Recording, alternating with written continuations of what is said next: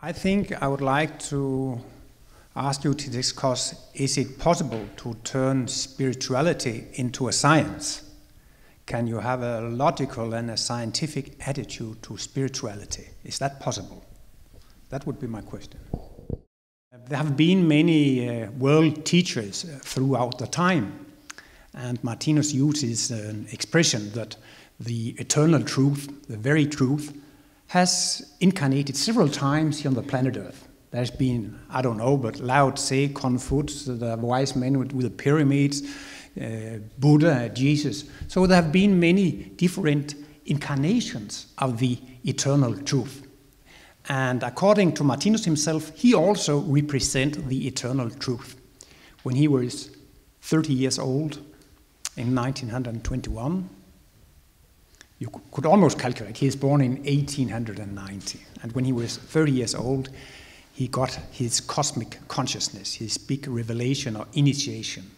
And from that moment, he had new senses. He had new cosmic senses. So he could sense the eternal truth through intuition. He could observe it, the spiritual world.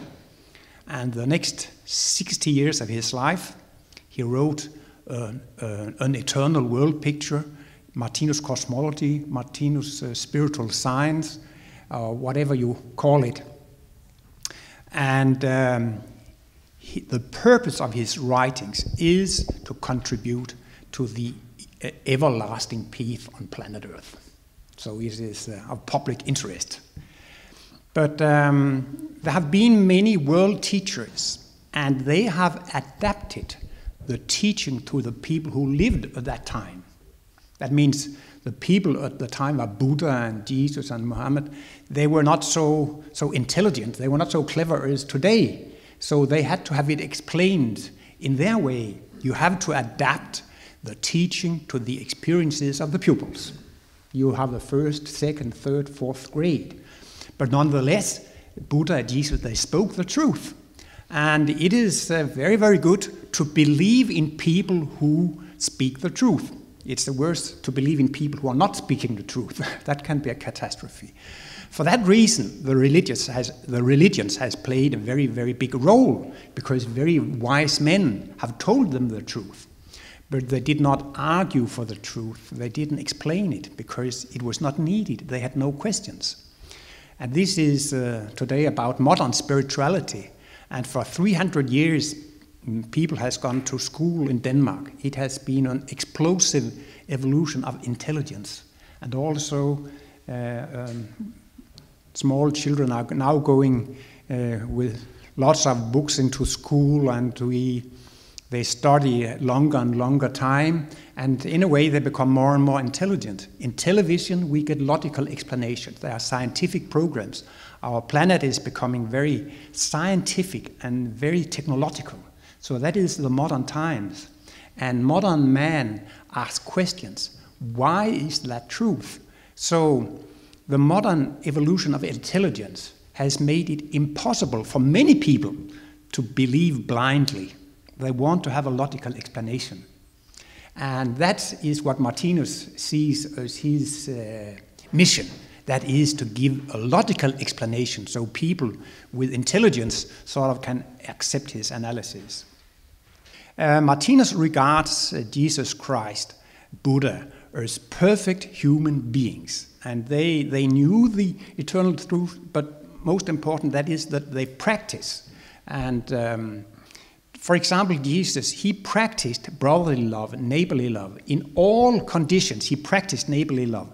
Even when he was tortured and killed by the crucifixion, he could say, he prayed for them, Father, forgive them, they do not what they know. That is perfection. That, Martinus said, the main purpose of Jesus' incarnation was to show an example of the perfect human being. And in other analysis, Martinus thinks, you cannot change the world, but you can change yourself. And that is the big job, to change yourself into a Christ being. That is to learn to behave like Christ did in all daily situations for yourself. But you are, of course, limited by your abilities, by your talents, but you can go in a way where you are training new abilities and new talents. So in a way, Martinus' cosmology is also a moral teaching. Martinus shows what is right and what is wrong, what is love and what is not love. And he only stimulates, inspires people to practice neighborly love. But he says, yes, Christianity, in a way, has been a world religion. But when eternity enters Christianity, it will turn into a science, into a world science. And what did he mean with that?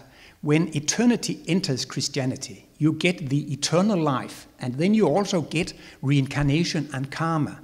If we only have one life, life is really absurd theater. There is no sense, there is no meaning, there is no purpose. And of course, we experience that in the materialistic period, here in modern times, where intelligence is dominating. But when you put karma and eternal life into Martinus' cosmology, then it is logical to behave just like Jesus did. So his purpose is to make a science out of Christianity. He also calls his collected worlds for intellectualized Christianity, or he had turned Christianity into a science. How much of life and universe should you describe in order to give a logical explanation? Then Martinus talks about an eternal world picture. He says, what exists now has existed forever and will exist forever. As a physicist, I think it's logical. The amount of energy, the sum of energy is constant. You cannot make energy out of nothing, and energy cannot disappear. What about energy? Energy is just something that exists. What about life? Life is just something that exists. It has existed forever and it will exist forever. And he also explains that if you have to give a logical world picture, you have to take everything into account, which means that you have to go to planets, solar systems, galaxies, group of galaxies. You have to consider the whole universe. You have to consider there are organs, living beings, there are cells, living beings, molecules, atoms, electrons, quarks.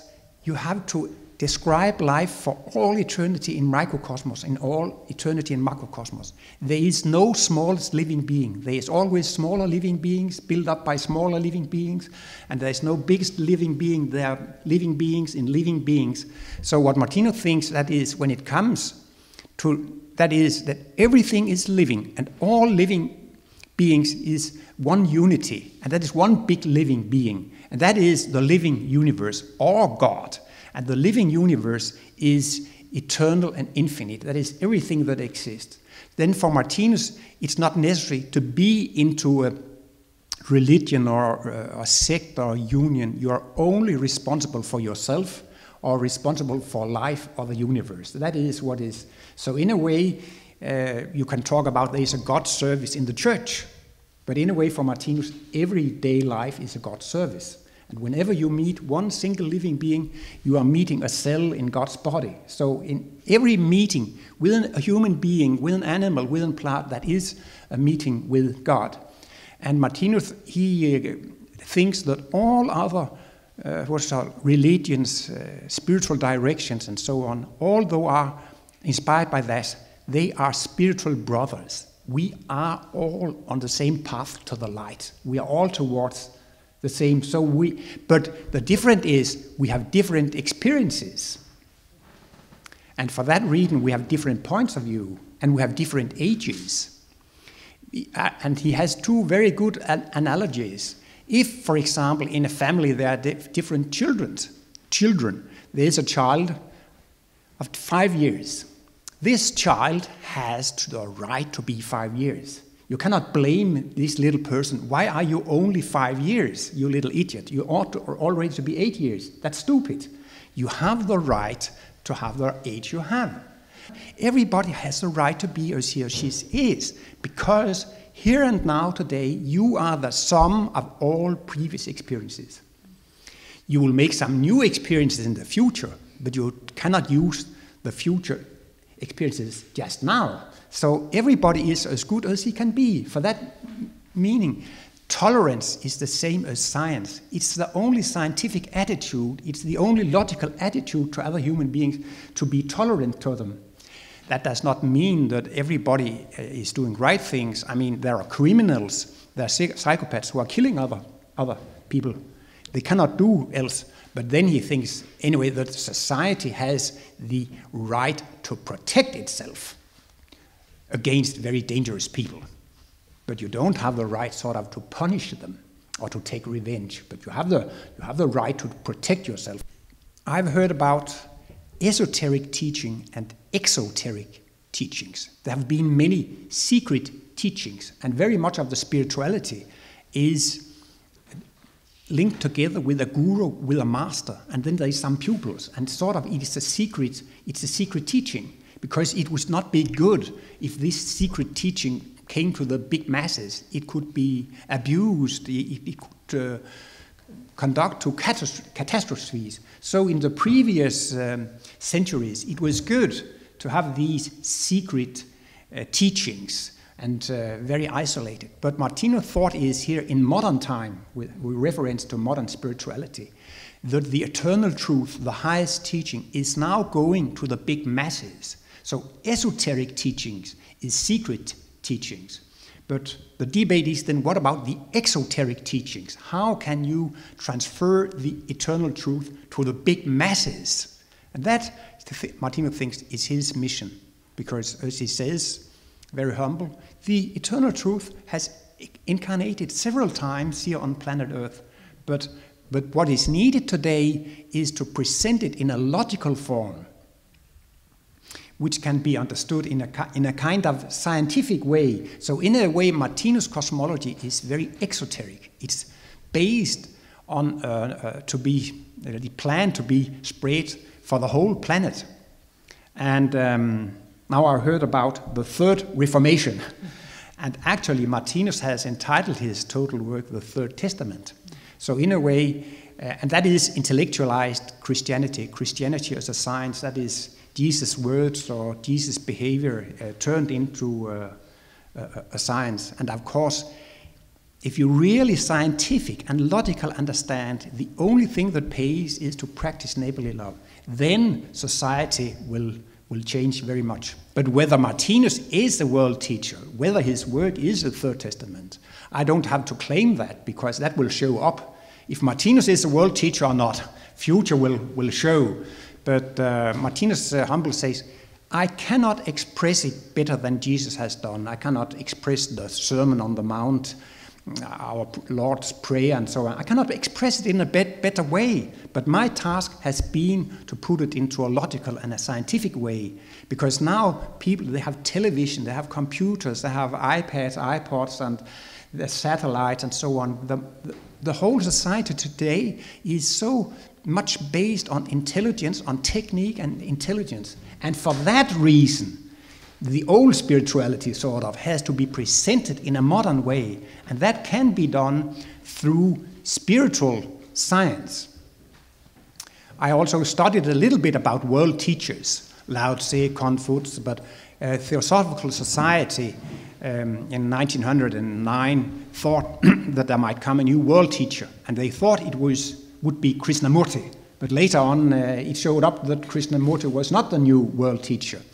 In Buddhist tradition, they talk about the Buddha would come again in form of Lord Maitreya, Bodhisattvas. Also in Islam, they have the 12th Imam. And in Christianity, they also talk about the second coming of Christ. But the second coming of Christ was not as a person. Jesus talks about the spokesman, what's called the Paraclete, the Holy Ghost. But what is the Holy Ghost? Martinus thinks that the Holy Ghost, that is the same as a spiritual science. So Martinus thinks that his spiritual science is actually representing the second coming of Christ, where Christianity is presented in an intellectualized form. Thank you for the attention.